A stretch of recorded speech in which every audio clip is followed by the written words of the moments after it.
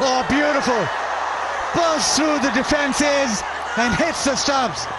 First blood for Islamabad United. It looked like a terrific delivery. Martin Guptill saying, don't know how that's got through. I'm not sure he saw too much of it, shaking his head. And yeah, I don't think he saw that at all. It just nipped back off the surface. Excellent seam position. And as good as they were with the bat in hand, that's about as good as it gets with ball in hand for Islamabad United. 5 for 1. Islamabad United, then we saw fireworks towards the back end. Talk about fireworks, this is going like a bullet. Well, I tell you what, he's found the fielder. The professor, Mohammad Hafiz, he has to make way. And it would have been 4 or 6.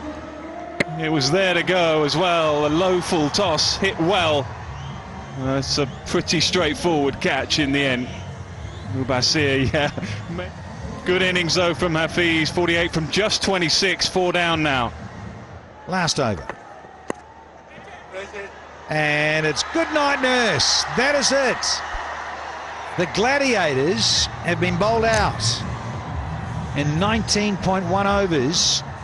A marvellous performance for Islamabad United. The final right, it's a short one into the surface, too quick. Hits the glove and just pops up.